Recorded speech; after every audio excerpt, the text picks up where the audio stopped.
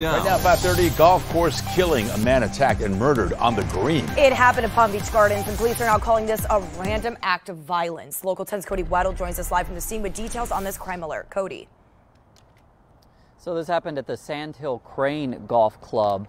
One witness told police they overheard the victim in this case pleading for his life as he was being beaten with his own golf clubs, and he did not survive.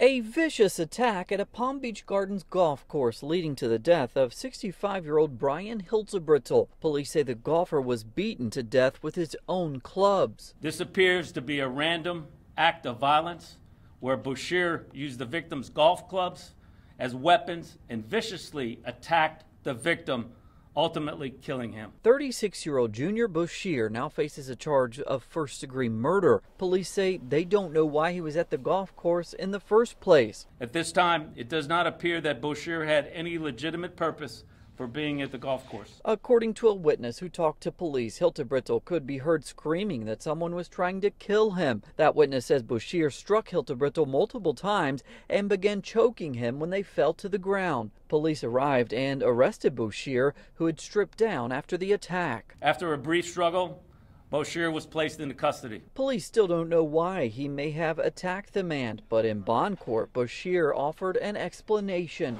I truly believe that I was a victim of witchcraft. Boucher has a criminal history that dates back to 2006 for drug possession. More recently, he was arrested in 2022 for battery on a law enforcement officer and fleeing and eluding, and served 255 days in jail. So you saw Boucher there in bond court. He is now being held without bond.